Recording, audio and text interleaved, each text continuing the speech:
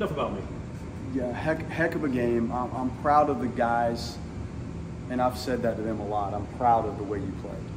But I'm also happy for them because they've earned a couple hours of a smile and an enjoyable evening after what we have gone through. The last 6 days were as difficult on student athletes as anything I've ever really been through as a coach, and I'm sure there's worse things that teams have had to deal with, but not being able to get to your series on time and spending 6 or 7 hours waiting to try to do that, to have to come back here at 6:30 in the morning, bus essentially what turned out to be into a tornado, and then you finally get out of here and you get to the game a couple hours before and you don't play well. Now the guy on the mound pitched his tail off, but I'm not going to go through this again. You guys know what happened, and we did not really perform well, but we did today. And he scattered a lot of hits, but it wasn't damaging, so he evaded it.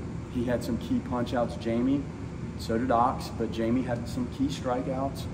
The 3-6-1 double play, probably the pivotal defensive moment. Cam made some nice plays. Lodis, nice double play, nice dive at the little line drive. Farrow played well. Tibbs, some nice plays in the outfield. Cantu. So the defense helped support, which clearly was a traffic jam for us all night. They're a really good offensive team. They put the ball in play. They two-strike hit. They run the bases. So when you can escape giving up that many hits, you're not going to if there's a lot of extra base hits mixed in. So the other side of it for us was really the extra base hit was the difference. And you can put some bigger numbers on the board when you have that opportunity, and we did today. Max's the double that kind of separated and helped us late there was big. Farrow's home run, Cam's home run, Lodis's home run got us going. So there were some good at-bats. I think the base on balls mixed in there really helped. They threw a lot of good arms. Ferrer's walk, I believe that was in the bottom of the 8th. It got us going. Diamez went in there and ran, scored. And then Farrow's walk kind of set up, maybe that was the 7th. I'm getting my innings mixed up.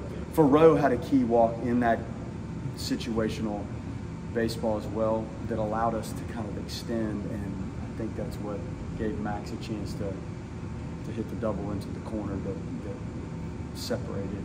Ox was good. It's fun to watch a guy like that get here and quite frankly hadn't had a lot of opportunities, and then the more he's taken the ball, he seemed to thrive, and he's a fun guy to have around, and he thinks the game, he knows the game, but you ultimately have to go perform. There's some people that think the game and know the game and don't go out and give you that. But I thought the punch outs looking were huge. I think he had one in the 7th when he came in, a big one, and also one in the 8th. Those are big moments, and the crowd's into it, and you get the K time going, and you get the punch out, especially looking. I thought those were pivotal pitches that he made. He did a good job. Both guys battled, but it was neat to see Ox come out of there with a lengthy, good performance. He scored 3 on solo homers, but that means 5 runs weren't homers. He manufactured a couple, including Tibbs tagging up from second to get to third and then scored on the bunt. Yeah, no, that was really good. Like, that was a good base running play, and you know, with the arm that they had on the mound, it seemed like there were a lot of sliders that were probably in play for us. And I thought, I haven't done that with Cantu, but I watch him do it in practice a lot, and he handles a bat. So I think did that get us our 5th run? I think to get it to 5-2 maybe, just to breathe and create some space. I thought it was the right thing, but they have to execute it, and it was a good job of base running, good lead and jump like you should have on that, and that did help. And then the at-bats, sometimes just the wild pitch and some of the things that go into this, and I think you get more of that when you have a lineup that has some lefties and righties and a mixture, so you're not throwing to 8 of the same thing in a row. I think you get more mistakes, and I think that was part of it today.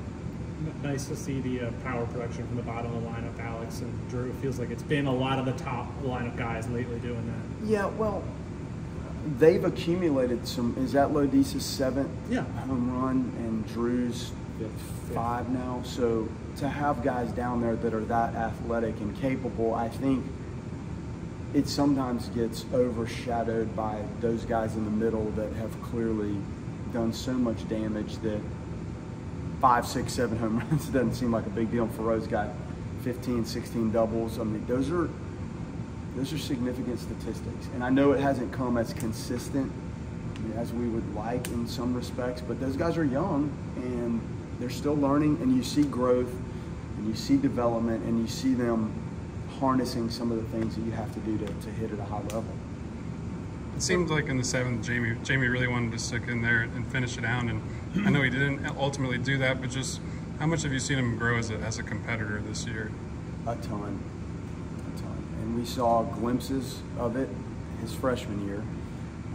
The confidence, the stuff. We've talked about this in here. Which comes first? Your confidence with what you're doing, or when you start seeing the stuff you're running up there, you probably become more confident because you know you have some weaponry that allows you to chew through people when it's right. But he's worked in this weight room. He does his arm care stuff. Micah's with him. The advancement we've made with the pitching lab and the bullpen just gives them better training space.